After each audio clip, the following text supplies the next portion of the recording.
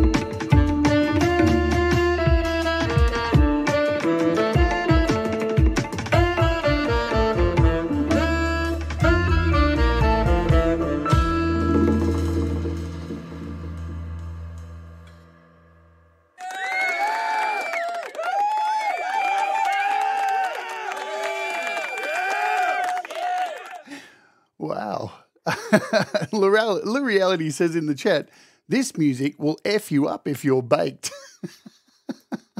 The indescribable sounds of Firetail. Now, lock yourselves in, guys, because this band is a trip. This is my alley. This is my kind of world. It may not be for you, but it's for me, so I love it. Let me tell you a little bit of a story, huh? So last week I had Ron and Jenny Wolfstone on the show. We did Behind the Song. And firstly, oh yes, hang on a minute. Welcome to you all in the chat. If you're watching on the replay, hello to you as well. This is How to App on iOS. I'm Jade, and this is our interview at the end of the week. So last week I had Ron and Jenny Wolfstone on. We did Behind the Song when we took a look at their music behind how they made the track. And I had said to everybody, well, at the end of the show, I'm going to get my dreadlocks removed. And I thought, they're super long. We're going to get them all done. I've got the hairdresser coming out to my house to sort my dreads out. And who knew that not only was this amazing hairdresser who came out to fix my hair and did a marvelous job, played in a sick band.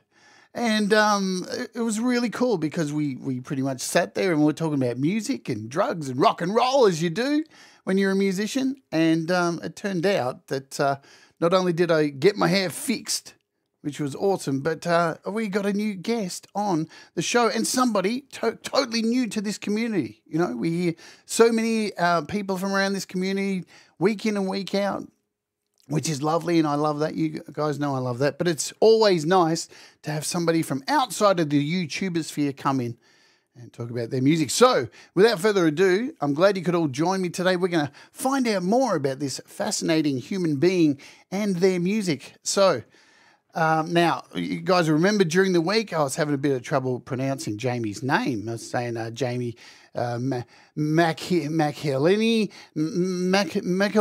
and I screwed it up heaps of times. And today I'm going to say it. It's Jamie McElhinney. I'm going to say it like that, like a fucking Aussie, mate. So let's bring him onto the show. Ladies and gentlemen, without further ado, let's welcome Jamie onto the show from Firetail. Boom. Hey everybody, morning, evening, wherever you are. Thanks for having me, Jade. Not a problem. Thanks for coming on. Hey, thanks for getting up so early in the morning being an Aussie here in Melbourne. I know, it's not very rock and roll, is it? No, it isn't. It sucks to do this every day. But thanks for coming on the show. And I'm sure people are going to be totally fascinated by your style of music. I'm going to just throw it out there. The first question, normally I go in a different direction, but I like changing things up. How would you describe your music? Oh, that's a tough one. It's definitely psychedelic. Yeah. Definitely psychedelic. It's sort of like my art, which you can sort of, see behind me. I sort of say to people, it's like the drugs finally paid off. I feel like that just sort of seeps through art, through music. It's like it's jazzy for sure because we do lots of improvising. A lot of us in the band, we sort of come from like that jazz world background. Except for our percussionist, Keshav, who his background, he's Sri Lankan and he plays much more of that South Indian sort of percussion. So that's a bit of a, East meets West clash that we have in the band where a lot of the band members will talk, we'll talk in Western, jazz theory sort of, language. And he doesn't speak that language. He sort of speaks in the language of rhythm. He does this thing. He actually sort of does this thing that's called South Indian Carnatic singing. You've probably heard it before. It's where instead of feeling music like we might feel it like like 1, 2, 3, 4, they have a whole different sort of language, which is Taka, Dina, Dom sort of right. And he uses that to sing whilst playing. So, so there's that.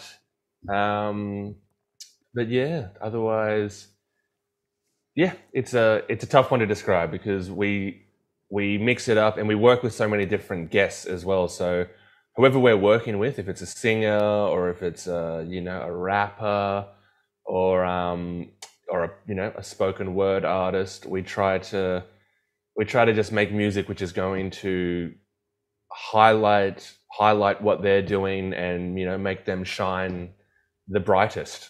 And when we're doing just instrumental, then we just have fun and we just do whatever the fuck we want to do and what feels good.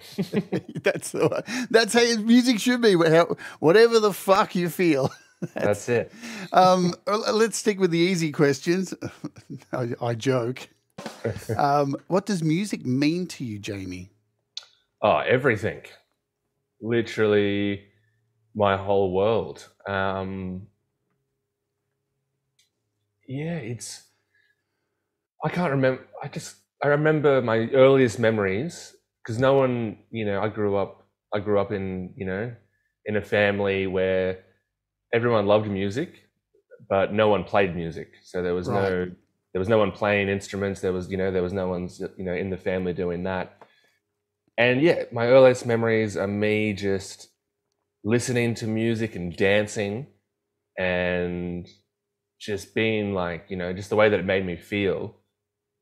I mean, I'm lucky because as a hairdresser, I talk to a lot of people every single day. I'm doing their hair. You get a chance to really, chat and get to know people. And I've been doing that for about 14 years. And, you sort of become a therapist for a lot of people. I hope I wasn't that. Not you, Jade. Not you. Help me with my life and my next door neighbor. And don't worry, whatever happens in our hairdressing sessions, that stays there. I won't put that on the internet. Awesome. I did sign that privacy contract with you. But my other customers, I'll talk about them, no problem. We talked about this. I want to continue on that line. We talked about this when you're doing my hair. How dreadlocks, right, and being a hairdresser has really helped you connect with art and people and such. Like you were even talking about walking when you're looking for customers, right? Yeah, I remember you saying this, how like it's really easy as a dreadlock hairdresser to find customers because all you have to do is walk down the fucking street and see. There they are. So how does being a hairdresser, how has it helped you like with music and meeting musicians? Has it played a part in that? Oh, this project Firetail, it's amazing. You really don't you don't have to scratch very far under the surface, and there's Dreadlock connection, which is everywhere. Yep. So Kesh, who I mentioned before, who plays percussion, he was the first member to join, and me and him had been jamming in some other projects, and he has long, beautiful dreadlocks. And I was like, hey man, I do dreadlocks. Come in sometime and I'll fix your hair. And he was sitting in my chair and we were talking about music, and I was like, I want to start a band. And that's how he got involved. There's this lovely woman, Miwa, and she sang on our very first single. Same thing, she's a Canadian singer-songwriter, and I met her at a festival and we were just chatting, and she had a few dreads in the back, and I mentioned I'm a hairdresser, I'll do your hair.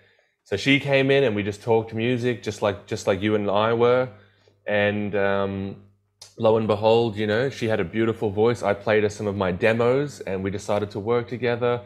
The person that was in that film clip that we just watched, the wizard-looking man who was eating the mushrooms, he was my flatmate at the time. And I moved into this share house and he had set up a studio in the garage, and he had dreadlocks. So the first 2 EPs that we recorded, he basically did the recordings on a barter system where I would fix his hair. So that's how that happened. Maya, who sang on our last EP, she's a great soul singer. She she's just been doing really well in the Australian Idol. She just got to the top 12. Yeah, I saw that. Yeah, so she's doing well in that world. But I do her father's dreadlocks, so it's just there's and also there's this amazing spoken word artist Sizwe from South Africa. I've been doing his dreadlocks for a few years, and we just connected instantly on art, because it's doing someone's hair. I feel like when you are touching someone's head, it's such a personal, intimate space. And I think it goes back to when we were all monkeys, and that's how we used to socially work. Maybe some of us still are. Yeah, it's not very far back, but like a short distance back in time when we were all hanging out and picking nits and lice out of each other's head. That's how we connected socially. That's how we sort of formed bonds, and that's how we sort of said to each other, "You're okay with me. Come over here. You can do my hair, I'll do yours." So there is a really strong connection that happens in that space. And so often, like with yourself and I, so often, very, very quickly, within the first 20 minutes, you're just like, "Oh, this person's amazing. I like this person." And you connect very, very quickly. And yeah, it's been great for Firetail. It's just it's a pool of creatives that I get to sort of just delve into. Cold Acre, right? So this is how you recruit musicians. Apparently, yeah. So if you're interested in becoming a part-time singer on one of their songs, just get your hair done. No, I found it really interesting too. I'd never had anybody actually come to my house to do my hair before. I've always gone to salons, and you if I had come to see you in a salon, we probably wouldn't have got into that much of a deep conversation as well, because you've got other customers you have to go to, and you're being paid by somebody. So there was that ability to just relax, and chill. And I felt kind of weird. I hate playing my music for people anyway. Like I don't like doing that. So I remember I was playing you some of my songs going, "Oh God, I must seem like a wanker right now." I love that. But it was, I do it all the time. I figure, hey, if you're in my chair in my house, we're going to listen to the latest song that I've just because people always ask, people always sort of you get into that conversation. "Oh, is this all you do? Is it just hair?" And you go, "Oh no, I play music." And they're like, "What's your music like?" And I think I could sit here and try to describe it badly, like I just did before. I could sort of say, "Well, it's," or I could just be like, "Let me just hit play, and then you can listen and you can hear for yourself." Yeah, you make up what you think. Tell me. Because even when I was writing a description for your music, I was like, man, I'm just going to put indescribable. Yeah, that'll do. Because let other people make up their minds. I do that for my own music too. Indescribable, you make it up. I don't really care. Because, people have such... It's like when you write lyrics, you write a story with lyrics, you put it out there to the world, and then you have these people go, "I really love that song, how it's about this." And you're like, how the fuck did you get that from what I wrote? What? Well, you have so many projects, so that must be nice to be able to sort of take each project and I suppose think, okay, this is my doom hardcore trash project, which I can put a little bit of that energy towards that. Whereas I only have Firetail, so everything sort of gets thrown into the one thing for me. I'd love to have everything thrown into one thing. I think we share similar, likes of artists. Like as soon as I knew you liked Mr. Bungle, I was like, what? All right, this is a rare day. Yes. It's very rare you come across somebody in the street and say, "Is it Mr. Bungle?" And they're like, "Yes." Yes. It doesn't happen very much. Very unique band. I want to ask you, let's go back in time. And I want to ask you, Growing up, now you're from Queensland, yes? Grew up in Queensland. So growing up in your household in Queensland, do you remember some of the music that was played by your folks in the house as a kid? Who were they? So my dad, he's a bit of a weird case. He was a miner. So he used to work in the mines back in the day, and he was a football player. Right.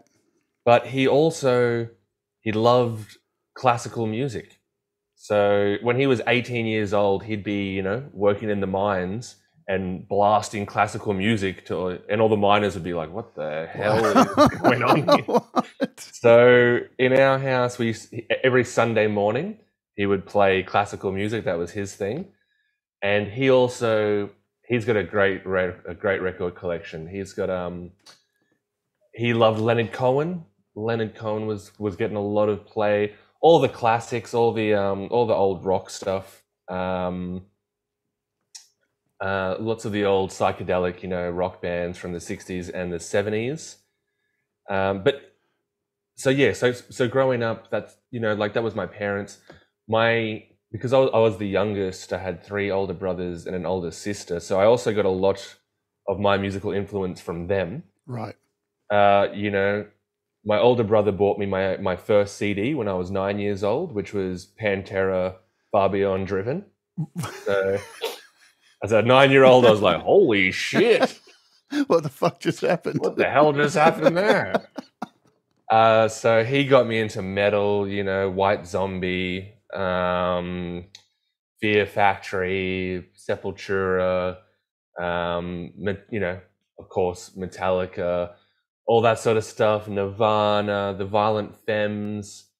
My other brother, he was a big lover of, Bob Dylan, all that old sort of like folky sort of stuff from the 60s.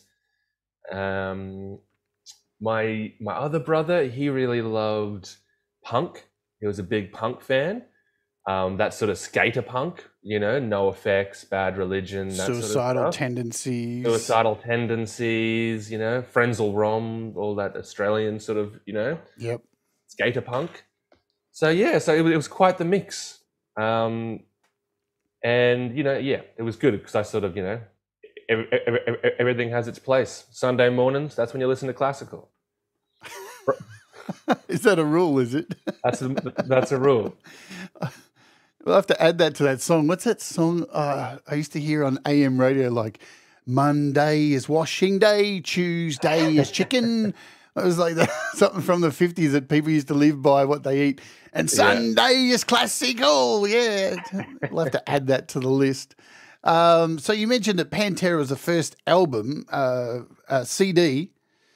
Well, that was the first CD that I own. My brother bought it for me for a present. The first CD that I ever bought with my own money. I was about 10 years old, and I went out. I saved $30, and I went and bought Faith No More, King for a Day. Oh man, what an album! But I didn't actually get to keep that album because I took it home, and my father, he listened to it, and then he got the booklet and he read the lyrics, and so he would never swear at home. He was big on not swearing. Right. And so he came into my bedroom, and I was sitting in my bedroom, and he said, "Jamie, do you think this sounds appropriate for someone your age?" And then he took out the lyrics and he said, "Happy birthday, fucker. You're the best fuck that I've ever had." And that coming out of his mouth, it was like, oh, that's really disturbing. When Mike Patton sings it, it sounds cool. When you're reading it to me slowly, it's really, really not cool. So he made me return that CD. I had to go and return it, $30 back. And then I bought Green Day Dookie. Oh no, what a replacement. But that had swearing in it as well, and then he gave up. He gave up after that. That was his one. He decided that he needed to battle me on that. After that, he gave up, and he was like, "All right, whatever. You can just, do what you will." Man, I'll be honest. When that Faith No More album came out, I was like, "Oh man." It had Trace Bruins playing on it from Mr. Bungle. I expected so much more, and then it came out and dropped. And I was so disappointed. But it was one of those Faith No More albums that the more I listened to it, it grew on me, and I understood why Trey kind of wasn't Mr. Bungle on it, because it wasn't Mr. Bungle's Faith No More. That's right. You got to remember they are different, and Mike had to do the same thing, and it's probably why there's so much controversy between Mr. Bungle and Faith No More, because people wanted that for some reason. People heard Mr. Bungle, then wanted Faith No More to be Mr. Bungle, and it was silly. And something else you touched on there, like people wouldn't be aware of this. CDs here in Australia, because of the ridiculous, I don't know if it was because of the exchange rate of coin, cost us $30 when they first came out. Yeah. It was insane. Like, you would see in the US, like a new album comes out and it's like $11. And I'm like, why is it $30 here? Look, even before CDs, vinyl was about $20, 20 to 22. Imports were about $30, $35. Because we're on this island, to get imported metal here was crazy. Like, you're a fair bit younger than me. For me to get like a Sepultura album when they first came out, it cost like $39 on vinyl. It's just ludicrous. We live in a shithole sometimes. Even to discover new music, because where I was living at that time, it was a very small little country town, 2 hours from anywhere, and we didn't get our national radio station Triple J, so we couldn't listen to the radio that actually played sort of new alternative music. Yep. We didn't have, YouTube or the internet. So if I wanted to discover new music, I would go and buy a magazine and read about bands and then go, oh, they look cool and they sound cool. Then I'd go to the store and order their CD, which would take 3 weeks to arrive. And then I'd put it on and listen to it and go, oh, this is shit. And I just spent all this money and waited a month. So antique. I know, it's crazy. It's amazing we're that seasoned in music, having to grow up that way, My friend James just wrote here, Cold Acre wrote, at Metal for Melbourne, CD at Metal for Melbourne was $33. And, both me and James grew up here in Melbourne, and we had a specific shop called Metal for Melbourne, where that's the only place you could get metal from. Nowhere else. Like, all the normal CD shops would be like, what, Metallica? What are you talking about? Who is this nonsense? And these days, Rocktelica's everywhere, So that's what I call them now, because they are no longer metal, and it is what it is. No. I'm going to play another track, and then we'll come back and say hello to all the fine folks who are here in the chat. I'm going to choose Rainbow Room. Do you want to tell us about this track that I'm about to play? Sure. So this one's pretty experimental. This tune, this whole tune came. I have this great pedal, this delay pedal, and I was jamming with my drummer, and we literally just said, "Hey, what happens if we get all the knobs and we just crank them all to the max?" And then I just brushed the string of my bass just with, the tip of my finger, and it made this huge, amazing sound, and that's what we based this song on. We got Emily Bennett, a vocalist who also sang on another tune of ours, So Skinny. She's a really sort of avant-garde, experimental vocalist, and she just does stream of conscious stuff. And we just got her to come in. She did about 20 different vocal tracks, and then we just chopped them all up, spliced them together, fucked with the sound, and then it, came out with Rainbow Room. Awesome. Let's do it, folks. Chillax for, we got about close to 4 minutes. We'll come back, say hello to you all. Enjoy this track. Get ready for a bit of avant-garde. Oh, yeah. Let's do it.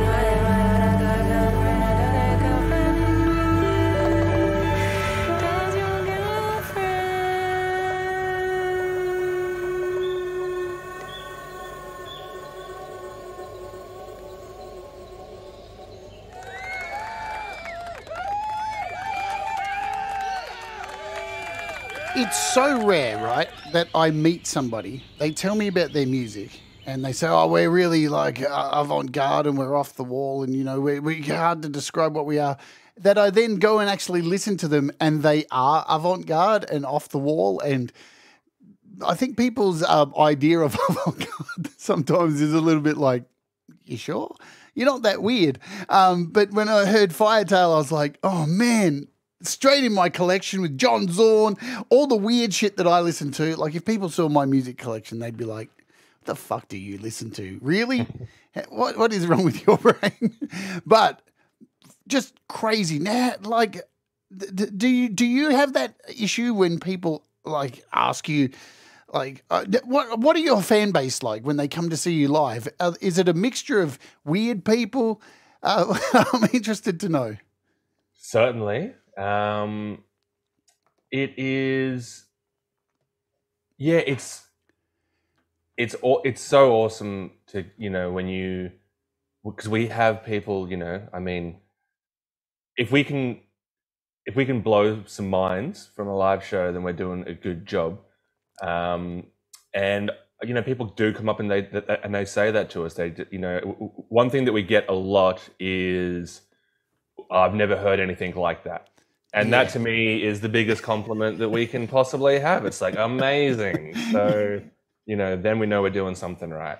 When you're writing music, is that a goal? Like, or is it just what feels right? Or, you know, is there an underlying feel of like, you know, we want this to sound like this particular genre with this and this, or does it just happen and you just go with it? No, it just happens. You know, we actually try not to, you know, do, you know, like every genre, you know what I mean? Like we don't want to be like, you know, Ween, where we're going from like a country song to a drum and bass tune to a, you know, but it's just, you know, we just get, you know, as musicians, we get influenced by whatever we're listening to at the time.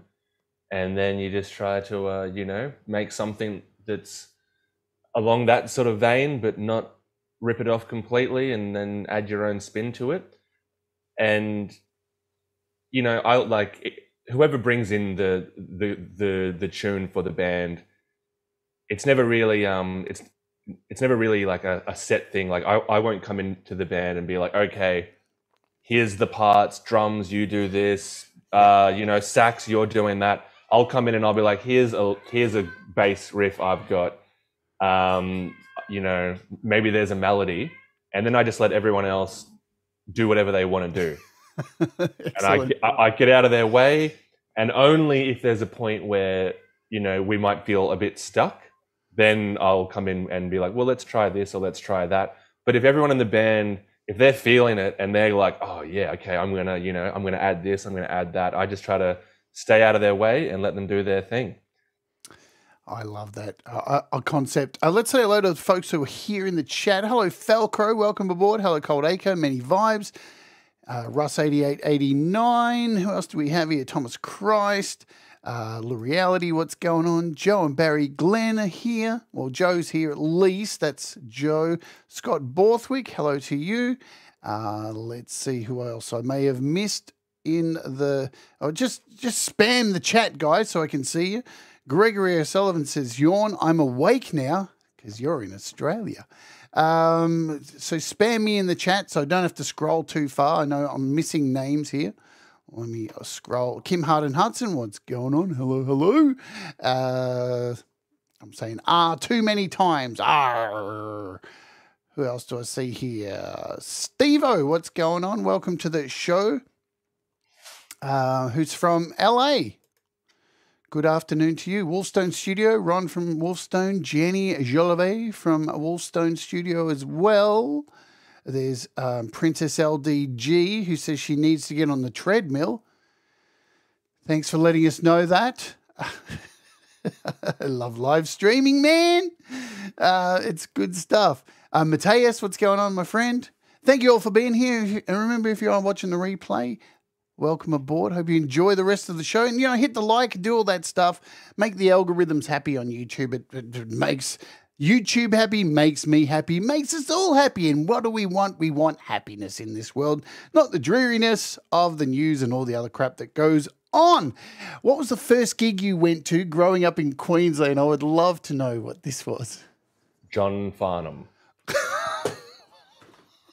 Fuck, no way. The Voice. The Voice. I went with my mum, and I'd never seen anything like it before. Yeah. All these women would bring their bras and underwear and throw it on the stage, just hundreds of them. Yeah. And I remember thinking to myself, I was about 9 or 10, and I thought, what does he do with all those bras? Does he have a room at his house that he just takes them all back, and he's got like a giant bra room? And one woman brought, she had hand crocheted like a little like sort of G-string dick warmer, and he put that in, and he seemed to really like that. I reckon that piece was going to actually make it to his, pride of place at the home. The man cave. The man cave. For those of you who don't know, John Farnham, great singer. Like, you can't deny it. Fantastic voice. Aussie legend. Yeah. But, hey, it wasn't my style of music, but you have to give the dude props. Great singer, fantastic voice. Is he still... I thought the last time I heard he was, like, sick and he can't sing anymore. Is that a Possibly. thing? Is that a thing? The tour that we went and saw when I was 9, that was called the Last Time Tour. And that was definitely not the last time. That was a bit of false advertising. Well, that's been one of the memes for years in this country. He's done so many final tours. The farewell tour, the last tour. the final tour, the goodbye tour. Yeah. And it's just like, he needs to do a, will you fuck off already tour? Like, just pull the trigger, motherfucker, and get the hell out of here. But... what a cool voice to go and see for your first gig. You know what's funny is I actually ended up getting bass lessons from his bass player then, Craig Strain, who's an amazing bass player. He plays jazz fusion. And he teaches, along with most of the John Farnham band, they teach at the Victoria College of Arts, which is where I went and studied music. So yeah, years and years later, my first concert, I ended up getting lessons from the man himself, Craig. It's interesting. Both when you said that, when you were here doing my dreadlocks, I didn't even bring that up, but I went to Victorian College of Arts as well. So we're both. Did you? We're both VCA students. We're alumni. Yes, we are. So that's really rare. I hardly meet anybody who did that. I think I went to SE, the School of Audio Engineering in Sydney as well. That was short-lived. I hate those things. The School of Audio Engineering, they encourage you to bring bands in to do demos of, and the bands you get to come in, they expect the world, and because you're only learning, they end up leaving going, it's not very good. It's like, I'm learning. It's my first day. What did you expect? You think I'm like some huge producer? But having bass lessons it's fascinating because John Farnham is well-renowned, and a lot of artists like Marsha Hines, all these Australian fantastic singers, always have some of the most amazing backing artists, vocalists, like who are everywhere. Some of these backing vocalists and musicians that just play with all these great singers. So to have someone like that is just sick. One of the drummers in my band we played had Virgil Donati giving him drum lessons. And I just didn't give a shit about our drummer anymore. I just wanted to meet Virgil Donati when I found that out. So let's continue on, because I lived in Queensland for a little while. I lived in Brisbane, in Red Hill. And lots of orb spiders everywhere. And used to go to gigs and used to love it. Did you ever play gigs in Queensland? Was it a thing when you were growing up, or did you move to Melbourne before then? When I was 15, in high school, I formed my first band. Right. And we used to go and play Battle of the Bands and stuff like that in Townsville, because we were up north a little bit. So yeah, that's where I sort of cut my teeth performing, but only like, you know, only a handful of shows. As soon as I turned 17 and I got my driver's license, within 2 weeks I had my bases in the car and I drove the 3,500 kilometers to Melbourne to you know, get into the music scene down here. Because it's interesting, isn't it? Because Melbourne's always been known as the music scene. That's right. I grew up here, so I was lucky. I really took it for granted as a kid because you could get gigs here at the Tote, the Corner, Art House, all these great places. And when I moved to Sydney when I was 30, wow, it was really different because there was nowhere to play. And when you could get a gig, it was tough because nobody came out to see you.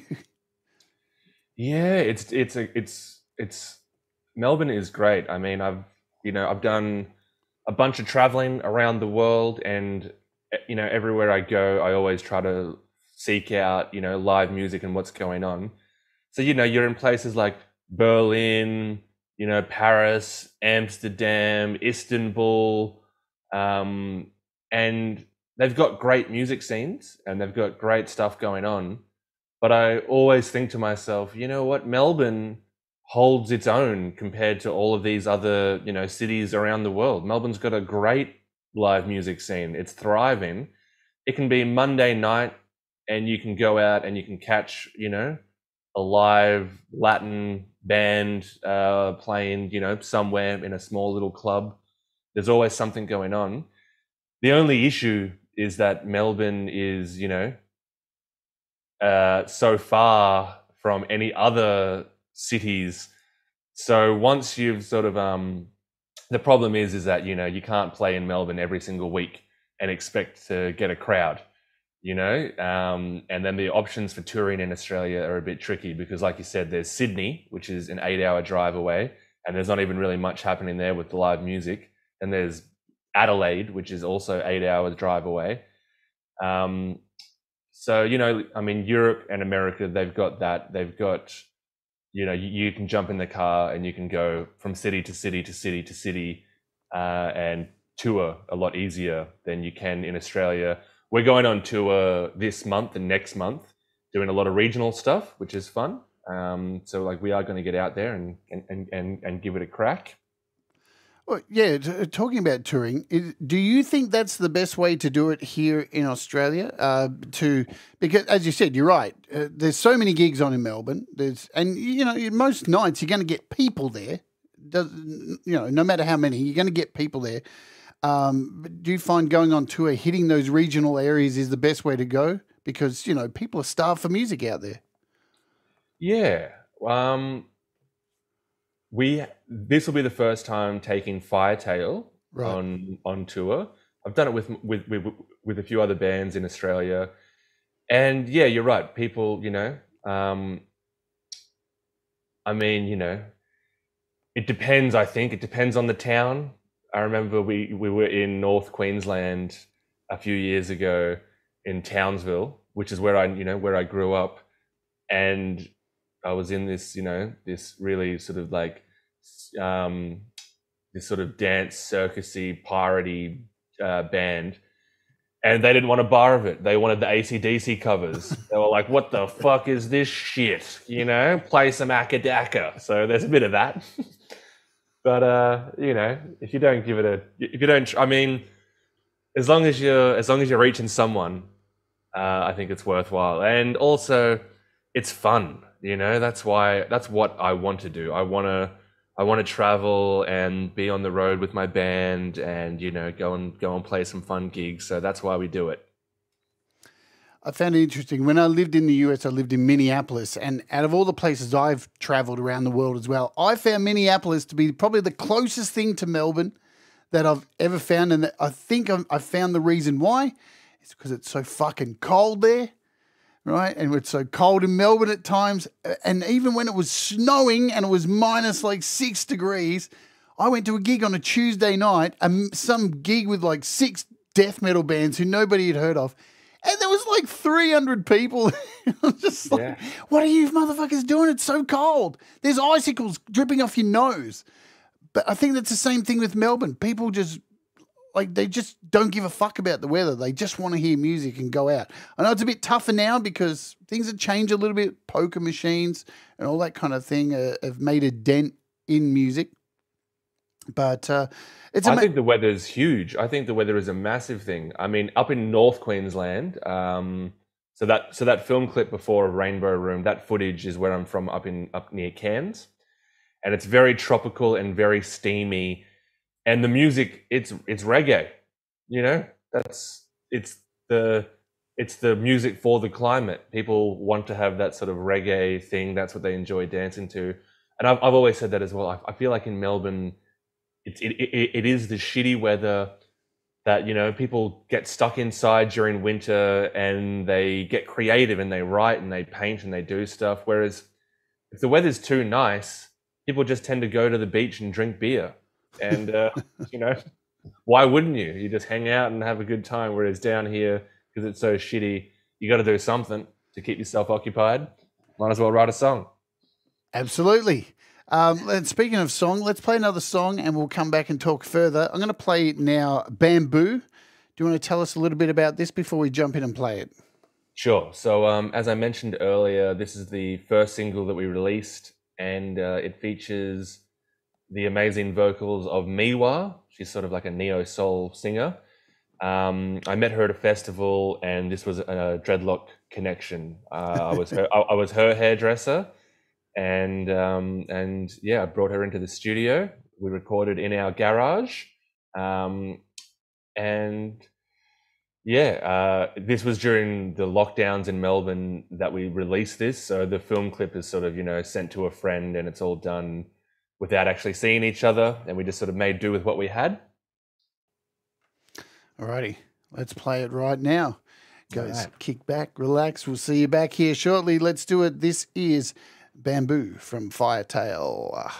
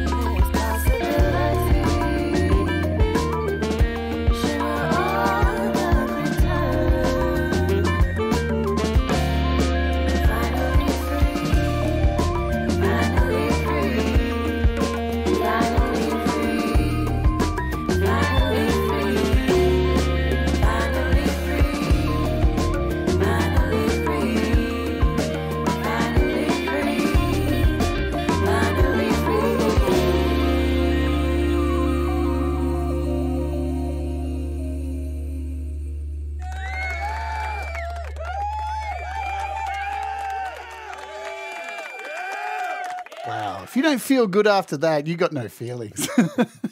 You need to be punched. I really love how like there's so much catchiness to that as well. It's really just a beautiful groove. But there's that moment where you guys just go, and here we go. Here's that section where we're all just going to go batshit crazy and just fill it full of noise, where it becomes not noise. When I say noise, I class noise as music. I like noise, but it just becomes a soundscape almost, that everybody's doing their own thing, and it just becomes a wall of soundscape, and then it all just pulls back to the groove again. Just beautiful stuff. And everybody in the chat agrees with me. Just wonderful, wonderful stuff. Let's go back to talking about like education and stuff. So, you did Victorian College of Arts, but like, was there a music learning ability in primary school there in Queensland? Did you have to learn the recorder? I bought a recorder about 2 months ago.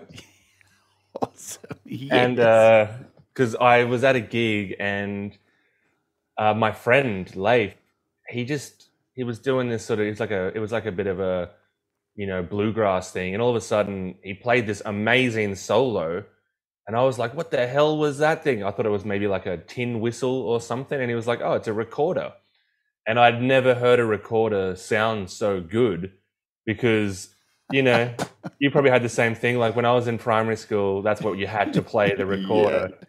And we used to there was a big bucket where they'd put all the mouthpieces in the one bucket of disinfectant, and you had to reach in and pull out your mouthpiece, and it was like, ooh, fuck off, disgusting.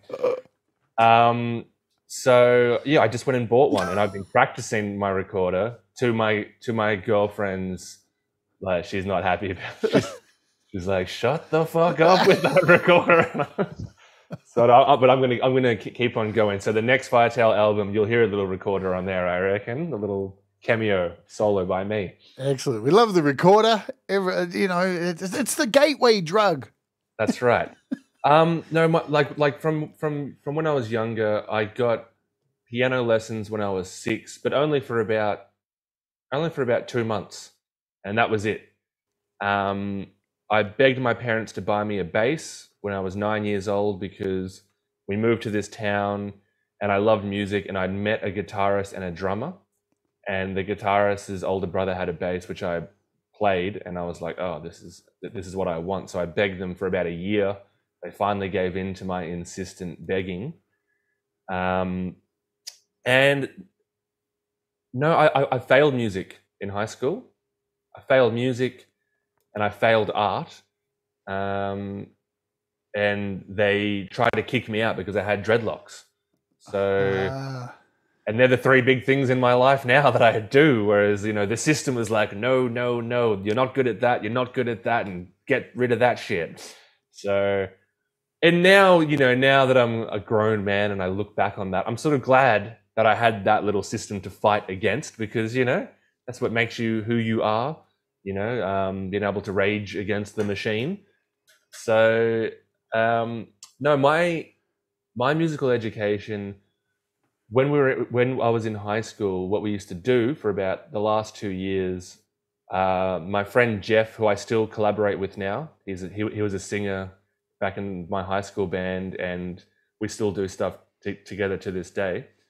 We used to go to school, we'd get signed off the roll, we'd then jump the fence and skip school, go to my girlfriend's place, buy some wine and smoke some weed, and we had a little jam room, and we would practice our rock moves for hours, and then we'd go back to school and we'd jump the fence and we'd get signed off again. So we never got busted.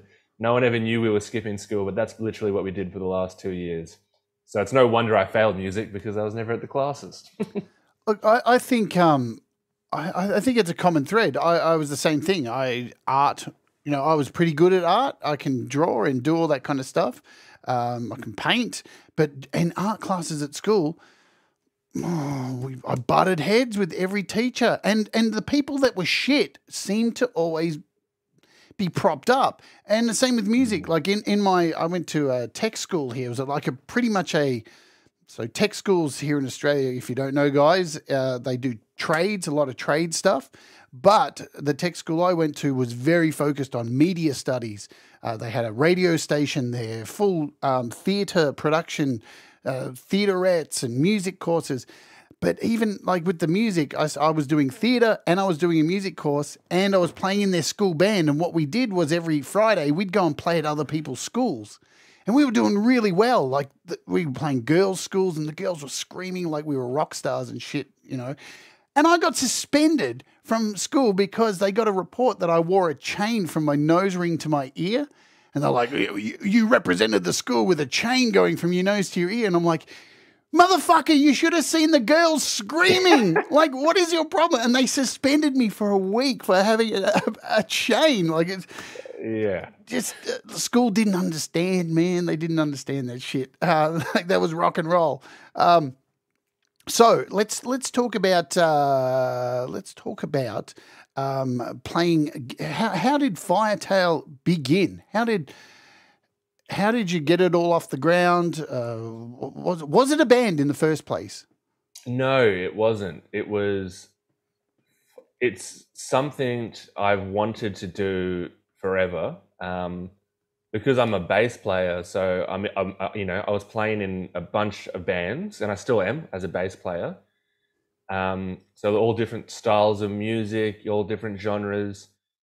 But as the bass player, you're always, you're in the back, holding down the groove, and the front person is, doing their thing. And I just had all these songs that I'd written over the years, all these little jams, all these little tunes, and in the back of my mind, I was like, one day I'll start a thing. But I from studying music and from gigging in Melbourne, I know so many amazing musicians, but I always felt really bad I felt uneasy about asking people to join my band, because a band's a relationship. It's like asking someone to go out with you. Yeah. And there's the fear of rejection. What if I ask someone I respect a lot if they want to, play drums, and they go, nah, I'll feel devastated. So that's what was holding me back. And I was living in the share house, and my flatmate, he had a recording studio at our house. So it was such a great opportunity that I was living in a studio. So I thought, what I'll do to stop myself from being rejected, I will start a project where I would ask musicians, different musicians, I would ask them if they'd like to come in. And all I'd ask is we do 1 2-hour rehearsal, and I'll bring in an idea. And in that 2 hours, we'll flesh it out and we'll write a song. Then they'll come back in 1 week and we'll do 1 2-hour recording.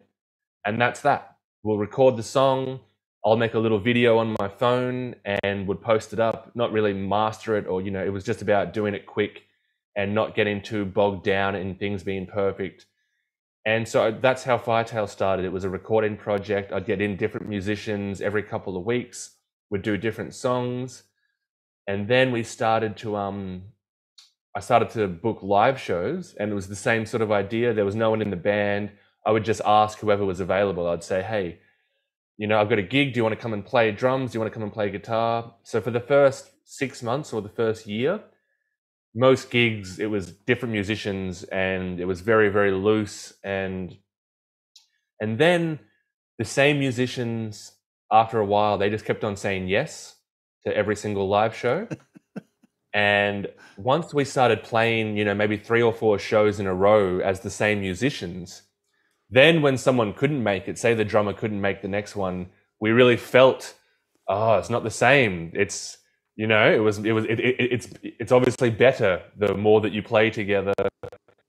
So I finally bit the bullet, and I asked all those people in the band, I said, would you like to be in the band? And we will be a band. And they all said yes. and here we are, happy band about 4 years later. It's a really good way to work. I've worked the same way with one of my projects called Utensils. We used to hire out a hall in Brunswick, this huge just hall, and we'd just have all these phone numbers of people, and we'd call random phone numbers and get them out, and we'd record stuff. And that's the same way we looked at it like a football team. You had a book full of numbers, and you just called random numbers, and whatever you did on that night was how it worked. And over time, the people who aren't really into it just drop off and disappear, and the people who dig doing this weird shit, they stick around, stay on, and exactly. it's like you find your brethren of weirdos, and you're good to go. That's a good name for a band, actually, Brethren of Weirdos. Write that down. I am right now. that can be your next project. Absolutely. Except I don't really know many people in real life, so I don't leave the house these days. So you start performing, you start recording stuff. What happens then? You hit the studio. You record an album, EP. At the moment, when you got things together. So we did a few of those recordings where it was, very loose, and I just, got some videos which I shot on my phone. I threw them up on YouTube and on social media, and I started promoting, Firetail. I was like, this is my new project. Here it comes. And then we got together and we did the first EP, which we recorded in the garage. I worked with Eric, who was my flatmate, as the mixer. That's not us, actually. Is that not you? No, that's a different Firetail. How does that get in there? I never Is that understand. Apple Music? Yeah, I don't know. Because I try to get, I try to change that for Spotify, but somehow Apple Music, I haven't got around to getting that sorted. But that's not us. Which was the first EP? First EP is Bamboo. Bamboo, there it is. So yeah, I got two guest vocalists to join us, Emily and Christy, or Miwa as she goes by, who you heard before on Bamboo. And yeah, we recorded that, and we got that printed. We got vinyls printed because I love vinyls. Yes. And I'm a believer in vinyls because a friend of mine, I was talking to them about it, and I was like, what do you reckon? What's the best thing to do here? Do you just go digital? Do you get CDs? Do you get vinyl? And he made a great point. He was like, get vinyl, because vinyl collectors are collectors and they love their collection. And if they get your vinyl, it's going to go into their collection. They're going to look after it. Yep. They're going to put it somewhere safe. And you never know what's going to happen in 40 years' time when someone goes through that collection and they find your physical thing. So that made sense to me. And we've definitely found that. We've definitely found live when we perform, the vinyl sell. We don't sell CDs, digital sales go okay. But yeah, so we did that first EP, and from my previous experiences in other bands, I know that there's sometimes a tendency, you put so much work towards your first release and you put so much, pressure on yourself for it to be good and the best thing that you can do.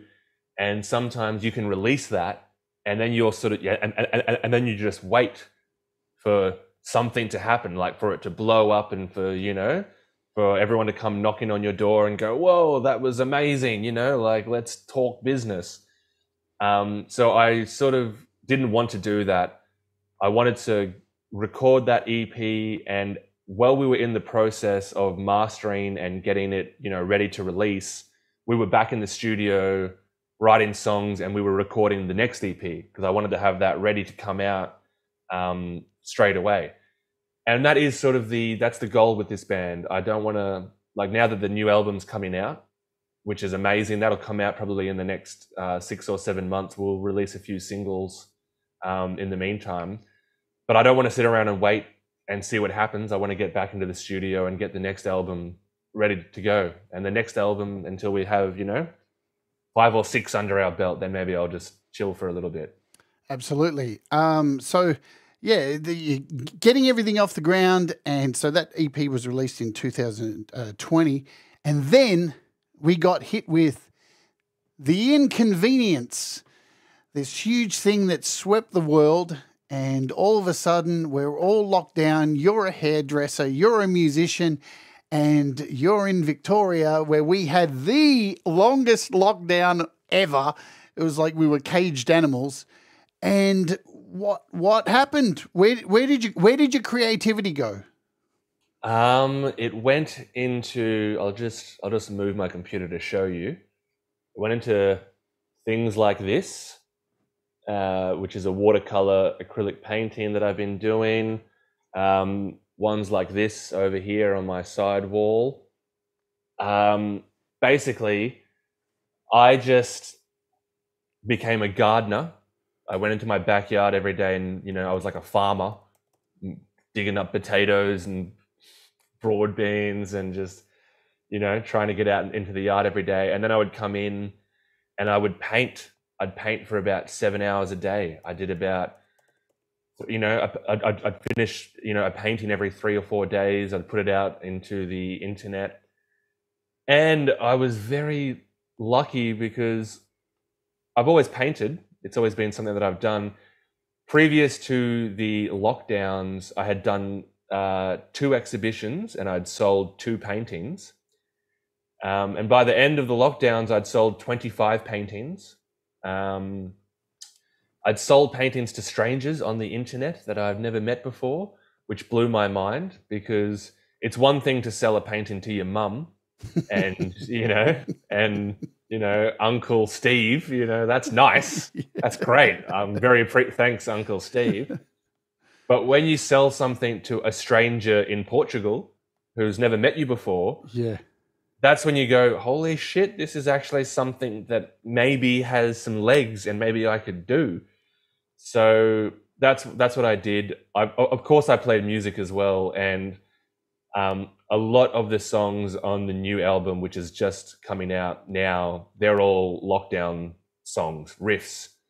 Like my process for music during those times would be, I'd probably sit down for about an hour or 2 a day and I would just jam on the bass, jam. And then in those sessions, there'd probably be like one riff, which I would, play and go, oh, that sounds cool. And I'd whip out my phone and I'd hit record.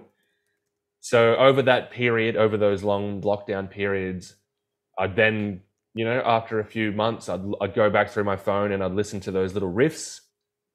And most of them were garbage, which I was like, oh God, I must have been too high when I was doing that. Got to get rid of that.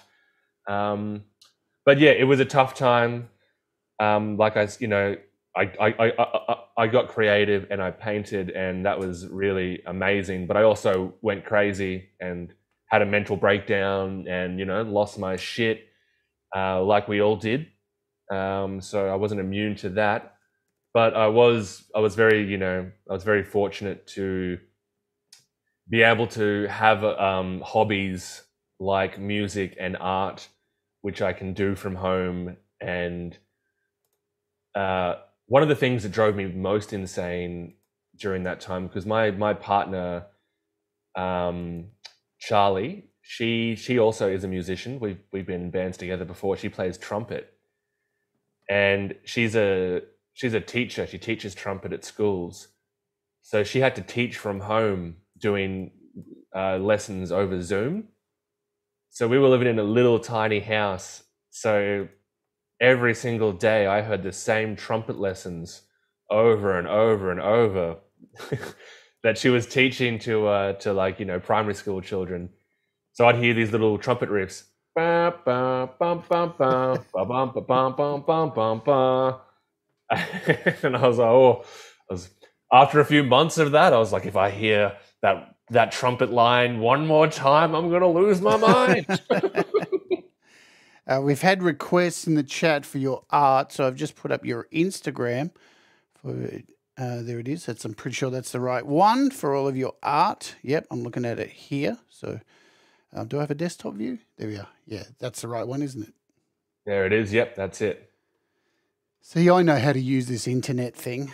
Amazing. It was the one thing I forgot to put in there. I'll put it in the description at the end of the show. So yeah, look, that's incredible because you and I think that's we talked about this when you were doing my hair when you were here. How artists, for all the horrible stuff that was going on in the world, artists seem to get this break. We got this moment to breathe and explore other options. And like for me, I started this channel and was able to channel everything into getting gear and setting up something where I could provide a service, provide something with my skills that I've learned over the year, and a place for me to make music live on stream. And it's so beautiful to see the creativity that came out of so many people where there was so much death and destruction and shit going on, and we were being bombarded with this stuff. And I mean, when I first saw your art, I just thought, geez, this dude's taken a lot of DMT. It's true. It is true. And I love it. I love it when people connect with me on, like, people will see my art and they'll go, DMT. And it's not something I'm not thinking I'm going to do something that's, like a DMT trip. But the fact that people, they see that and they somehow it comes through the art. I always joke, I'm like, the drugs have finally paid off. They finally paid off. And I gather you're pretty open to talking about drugs. I've talked about my experiences with drugs on this program. I've tried every drug under the sun. My thing is psychedelics. They always will be. I was always trying to find that thing. And it wasn't until I tried DMT that it was like that moment that went, oh man, this is it. And it only lasts 15 minutes. Damn, that Joe Rogan dude, everything else he says is horse shit, but he was right about DMT. That's right. Yeah, it's very powerful. I think I've always, I think growing up in country Queensland, weed was my first, my first love, and I was like, because I think I was always searching for something because life just seemed so mundane, and I was like, is this it? Is this what people do? You go to the supermarket and, I don't know. I was always searching for something. Then, when I first came to Melbourne, my older brother, he gave me my first acid trip and I fell in love. I was like, if you need me from now on, I will be over here tripping on acid. That's what I'll be doing. And I used to love it. I'd go to the forest, I'd trip. And I thought, as a young teenager, I thought that was what you did. I thought that's how you became a musician. That's what all my great artists did. I was like, okay, you take a lot of drugs and then you go and, play music, and then the world should just sort itself out. And then you top yourself at 27. And then you die at 27 in a blazing, ball of glory, and the world remembers. And I did. I pushed it too hard, myself. I pushed it way too hard. I got hospitalized twice before I was 21. Woke up handcuffed, hands and feet, to a hospital bed after having some really gnarly bad trips taking LSD. So I'll never take LSD again, unfortunately, because I really did love it. But I got hit by a car the last time I took LSD, because I was going through some serious psychosis, running around the streets of Ascot Vale in Melbourne. You were trying to get hit by a car. I was trying to get hit by a car. I was going, and it's weird because I've had that experience where I've almost died, but if I talk to someone who's never had it before, I would never say, don't take it. Yeah. I'll give them a little word. I'll be like, just be a bit careful, just don't do it with a psychopath. Yeah, that's it. Do it in the right setting and all of that sort of stuff, but I could never say don't try it, because some of those psychedelic drug experiences are the most profane experiences I've had, taking mushrooms, DMT, even weed. I love weed. I smoke weed every day. I'm a dreadlock maker. It's part of the job. you know. So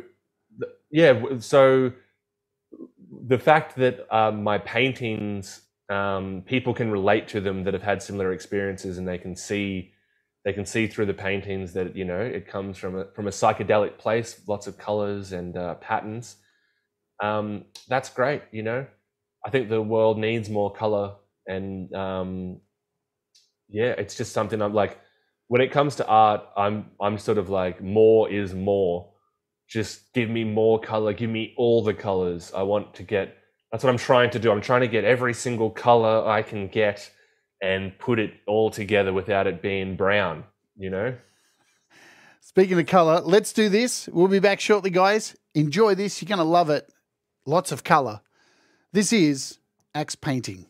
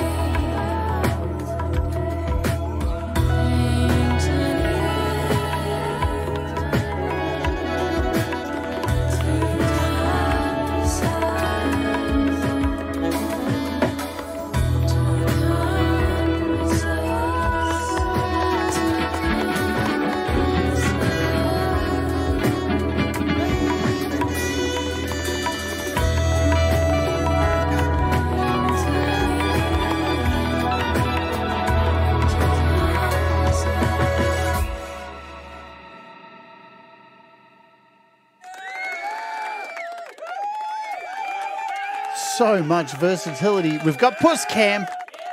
The cat's joined. Yes. You know, it's interesting on YouTube. Whenever there's a fur on camera, it changes the whole dynamic of a live stream. We've got fur, folks. We've got fur. Everything's changed. He had to be a part of it. See, the Marshall cat for the win. As soon as it happens, like, forget the music. Cat takes over. Well, cats do win the internet every time, don't they? Well, they win everything, don't they? They own the world. You know, the Hitchhiker's Guide to the Galaxy said that it was going to be dolphins that were going to take the fish and fuck off. It's going to be cats. I don't care. They're too conniving. They've got all the answers. Hello, Marshall, in the chat as well, and Tom Caraher, welcome aboard. What a beautiful song, man. It's so interesting to hear the many faces of this band. It's just so diverse. I never know where you're going to go next. I just love it so much. And it must be really, really, must be very liberating to now be such a good artist as well, to be able to create art for your music as well, instead of having to siphon it off to other people to create art. Is that a thing now for you? Yeah, I mean, we do love to collaborate, you know? So, because that just gives us the opportunity to take it to different places that we wouldn't have gone. So that tune there, Axe Painting, it's a collaboration with an artist called Happy Axe. And she plays violin and musical saw, which is really amazing, the musical saw. Such an ethereal sort of sound. It sounds like a theremin, you know? It's very, very ghostly. And she also does a lot of electronic sort of stuff. And she's got like a beautiful ethereal voice. So yeah, like working with Happy Axe, we did try to craft that song, you know, around her sort of vibe. And yeah, that's the beauty of collaborating. It's it just sort of opens your mind to different ideas and different textures. I see Many Vibes, who joined the stream late, has asked, did he say he makes dreads? Just to backtrack, yeah, this is how we met, Many Vibes. Last Friday after my show, Jamie came to my house and repaired my dreadlocks, cut off the old fake ones, and actually, you know, took these horrible roots that were they were terrible, and turned them into actual dreads, sitting there picking at them while we chatted in my living room about music and drugs and all this kind of stuff. And then I invited him on the show. So here we are. Yeah, normally I will do, like, there's some questions about gear and stuff, but I want to go on this. I want to go down this little path here because I found this interesting. We talked about this. Just on your paintings, you told me a story when you were here about sharing a house, or sharing a garage in a house, and some of your paintings got fucked up. Oh, yeah. Do you want to tell us a kind of condensed version of this? Because I would have lost my fucking shit. I would have lost my shit over this. You're a very calm person. Oh, I did come very close. Actually, just give me 1 second. Sure. We've got Puss Cam. Let's go full screen on Puss Cam.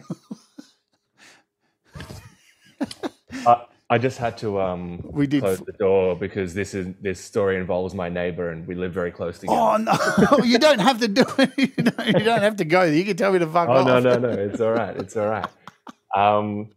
So yes, we moved to our new house, and it's a little unit in Melbourne, and we share a garage with our neighbor, but the neighbors actually moved out and the house was empty next door, and some new neighbors were moving in, and we share this garage. So on our half of the garage, we have a bunch of storage. We parked the car there, and I had a bunch of paintings stored away, which are watercolor. And I had just recently done an exhibition, and I had sold 2 paintings. It's the most I'd ever sold paintings for. It was about $1,300. And one had been picked up and one was waiting to be picked up. And yeah, one day I just heard this noise of this machinery. And I was like, what is that? And it was coming from the garage. And I went in there, and someone has got a water pressure jet, and they're just blasting the wall. And I was like, and all my paintings had been moved outside. And I was like, what? Okay. And I grabbed my paintings, but then I'd noticed like a mist of water had landed on the paintings. And because they're watercolor, they'd all just melted and dripped. And I just sold this piece. So I came out, and I didn't know what was going on. I wasn't sure who this person was. I thought it was a cleaner that had been hired by the old owner because they were leaving. So that's who I was like, who are you working for? Tell me. And then it turned out to be our new neighbor. So that's how we met. That was our first meeting. But if we're going to talk about neighbors, Jade, I think your neighbor probably takes So I'll tell you a little story about my neighbour. So most people on the channel know a little bit about him. Last week he dumped half a room of furniture in my front yard. No idea what for. That's all gone now. It's all gone. But last night, before I went to bed, he was out the front where you came in the garage. He was out the front of my garage. And I didn't know this. He must have been out there for about 20 minutes yelling into the fucking air the story of his life and why he's not a liar.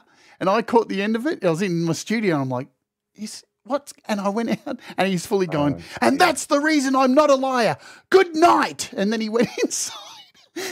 He must have had this whole dialogue that he was like, and I missed it. I feel terrible. I wish there was a replay I could go back and watch, but dude's mental. Yeah, that's... Neighbours. It's not like the TV show told us. They should have a TV show like a bit more. I suppose they've got a few of those out there. Yeah, houseos, stuff like that. Yeah, I don't know what it is, Marshall. I really don't know. It's either he's on meth or he's not on drugs. Or he's not on his meds. Whatever. It's all good. These things happen.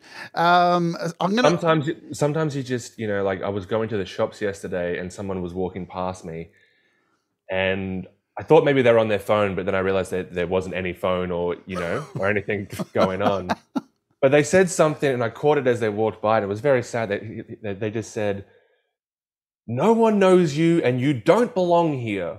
Oh. And I heard that and I was like, that's such a sad thing to hear. I sort of wanted to turn around and say, look, I see you, you belong here.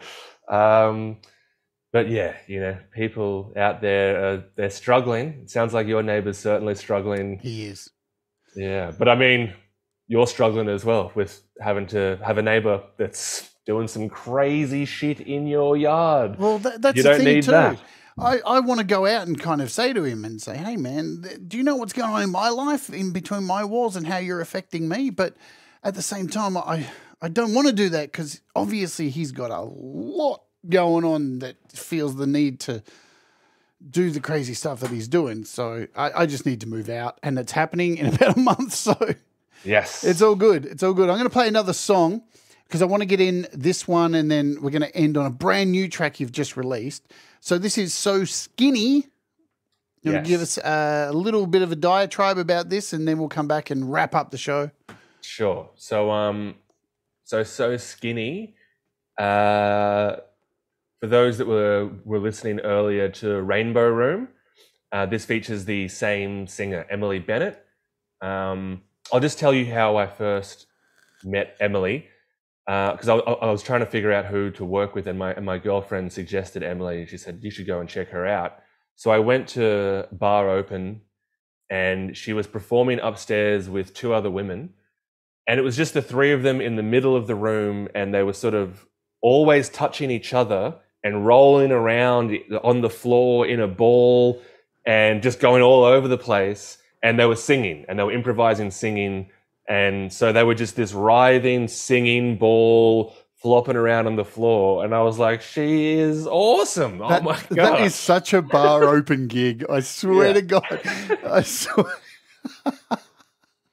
For those of you who don't know, bar open is a very, very avant-garde venue. It always has been. I've done a gig there where we went as terrorists and we took the crowd hostage and had fake guns and everything. And then we smashed up computers with an axe on stage. Whoa. You can do anything you want at bar open. It's wild. So you got her involved? So, yep, spoke to her, said, you know, I'd love to work with you. And she came in, she did 2 tracks, Rainbow Room and So Skinny. Again, it was, you know, it's so fun with Emily because what the vocal delivery that you're about to hear was not what she came in and sang. She, again, did about, you know, 10, 20 takes. Every single one was totally different. So what we did, we sort of then went through and we cut up bits and pieces of what she was sort of saying, pieced them together, and came up with with So Skinny. So when we perform this live, she often joins us, but it's different every time, and you never know what it's going to sound like, what she's going to be talking about, where she's going to take it. So yeah, I've heard this version so many times that to me it just seems like the version. So it's it's always interesting to play live and hear what the new version is. Excellent. This is So Skinny by Firetail. We'll see you back shortly, guys. Boom.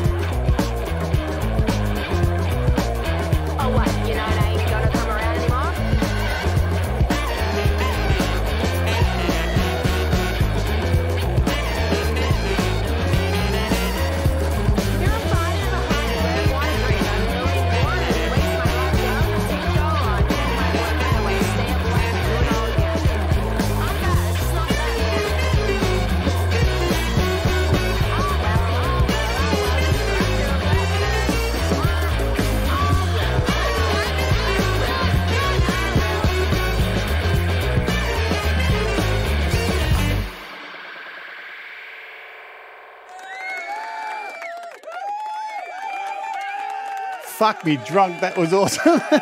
I got goosebumps. Look at that. I literally have goosebumps. That was crazy, man. I kept thinking during that middle bit when it just became a wall of sound, I'm like, oh God, I've got to listen to this on DMT. I have to. I've got to get myself some DMT now. Jesus Christ. That was sick. So that tune, after we released that song, I got this message from this American guy, and he was like, he sent me like a Facebook message. He was like, holy shit, man. I just, heard So Skinny on the radio. Where can I buy that? Where can I get it? And I was like, oh, wow, amazing. Thank you so much. And then he said, he's like, oh, I've got a YouTube channel. And he had, a bunch of subscribers. And he was like, would it be okay if I made a video? And I was like, sure. I had no idea what he meant or what that, entailed. But he then made this video, and it was called "Listen to Firetail Now," and it went on for about 8 minutes, and it was just him. Because he's a guitarist. He's a shredding guitarist. He plays all that sort of like Van Halen sort of stuff. He's sick. So yeah, and it's just him. He's like, I was in my car, and I heard this song, and then I had to I pulled over so I could listen to the radio presenter give me the name, and and it goes on and on and on. And it was so touching and awesome for us to hear that we had connected with this guy. That what we ended up doing, we ended up cutting up that YouTube clip, and we used his voice all through our next EP.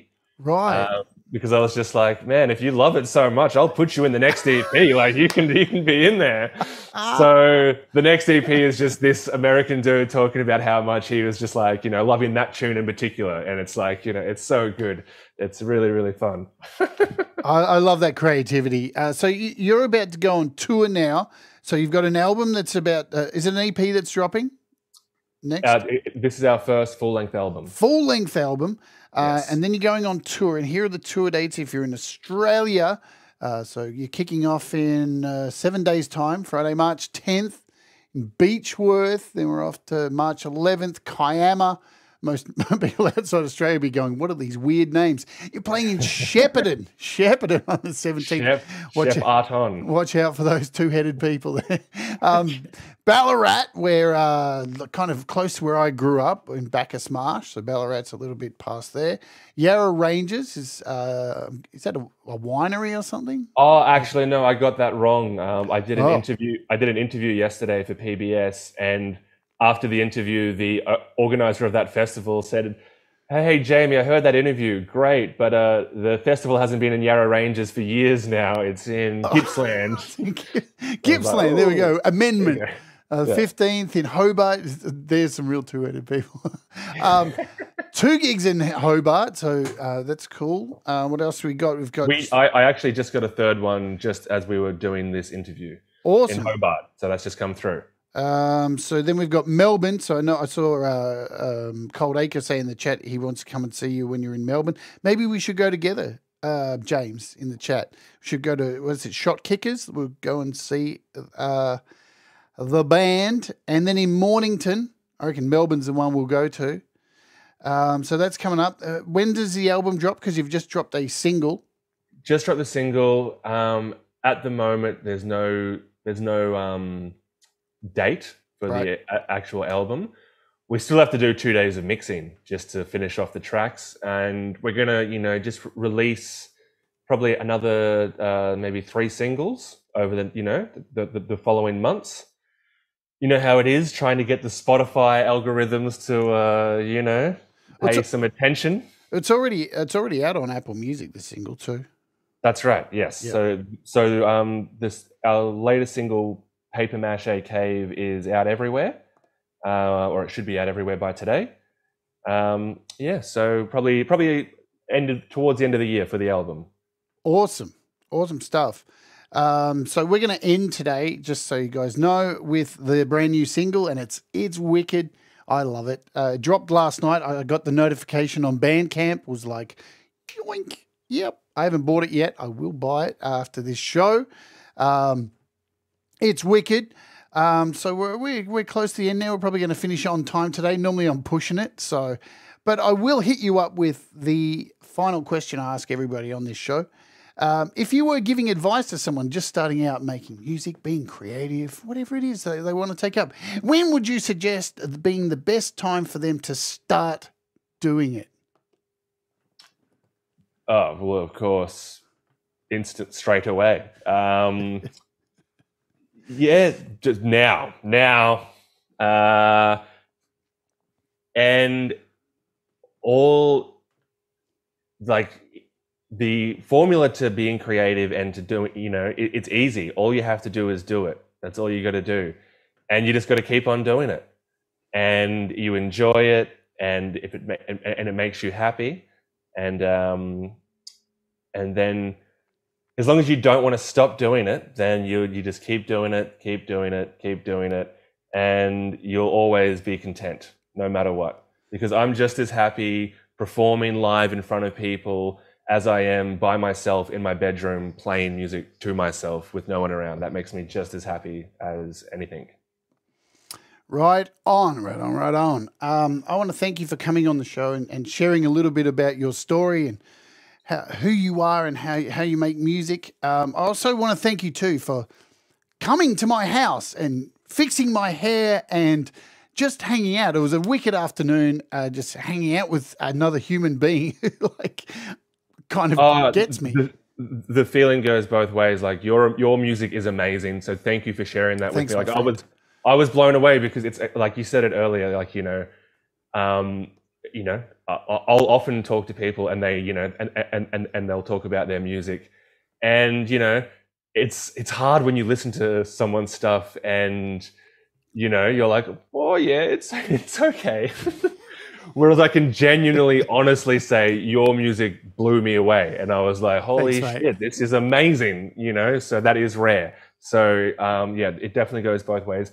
Thank you for inviting me onto this. This has been amazing, and I just want to say this, because I've been doing some radio interviews, but this setup, like having your listeners involved and seeing their comments pop up throughout, listening to the songs has been really amazing. So thank you to everyone out there for such beautiful words. It's really like it's a strange way of having an interview, but it's amazing. I feel like I'm sort of there with you all. So thank you for having me. It's been very much my pleasure.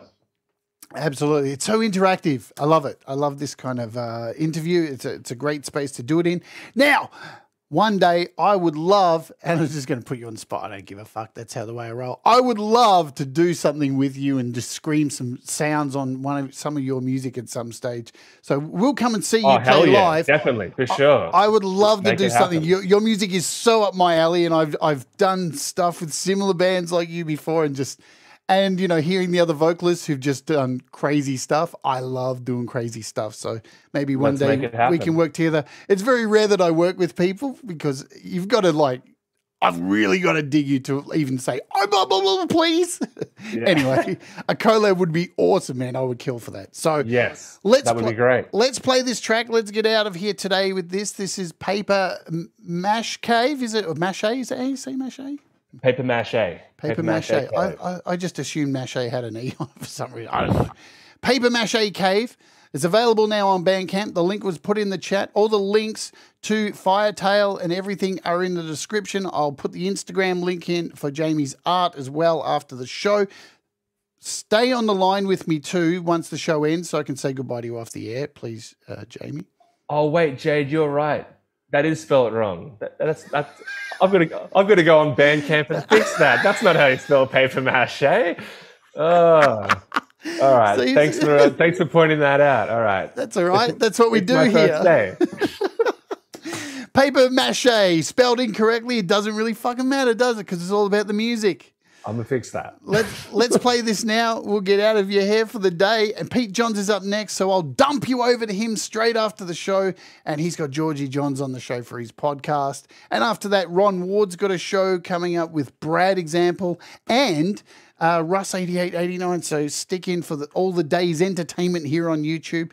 Let's play this. Let's get out of here. Thank you so much, Jamie. Do the things that make you happy. Mistakes make you better. Remember, folks, we'll all rise together. Let's do this.